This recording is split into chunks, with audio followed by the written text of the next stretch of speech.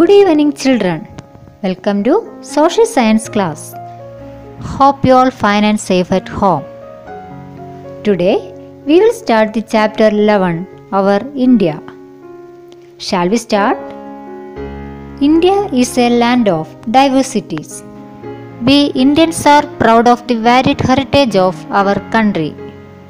The diversity in attire, language, tradition, etc. makes India unique. This chapter will help you to know more about the diversities of India. First, we will study about location, neighboring countries, states and capitals, and union territories in India. Let's come to the topic. We have already learned about continents. Can you identify the continent to which India belongs? Yes, India is located in the southern part of Asia. The ocean to the south of India is the Indian Ocean. The part of the ocean to the east of India is known as the Bay of Bengal, and to the west is known as Arabian Sea. The neighboring countries of India are China, Nepal, Bhutan, Bangladesh, Myanmar, Pakistan and Afghanistan. For administrative convenience, India is divided into 29 states. On 2014 June, Andhra Pradesh has been divided into two states, namely Seemandhra and Telangana. The administrative headquarters of each state is known as the state capital. Delhi is the national capital territory of India. Among these 29 states, Jammu Kashmir became the Union Territory of India, namely Jammu Kashmir and Ladakh, on October 2019. Now, India has 28 states and 8 Union Territories. This is the latest update. All of you must update this in your textbook. Understand? Let's learn the states in India. All of you listen here. This is the simple way to learn states in India. Using this method, we can easily memorize all the states. Here, at 3 means that there are 3 states in India which starts with letter A and T. They are Andhra Pradesh, Arunachal Pradesh, Assam, Tamil Nadu, Telangana and Tripura. There are only one state which starts with these letters: Bihar, Rajasthan, Chhattisgarh, Sikkim, Jharkhand, Punjab, Nagaland, Odisha and West Bengal. 5 states start with the letter M: Madhya Pradesh, Maharashtra, Manipur, Meghalaya and Mizoram.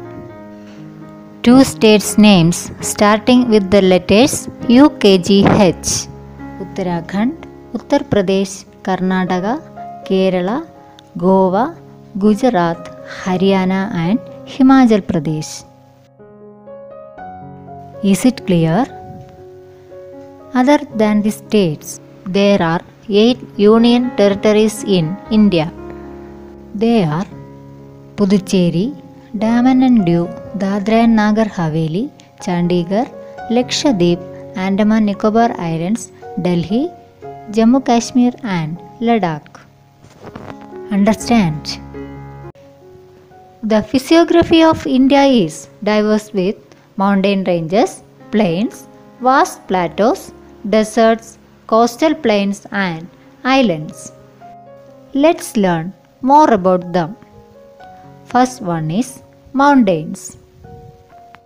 You have learned about the major mountain ranges in different continents. A part of the Himalayas, the loftiest mountain range in the world, belongs to India.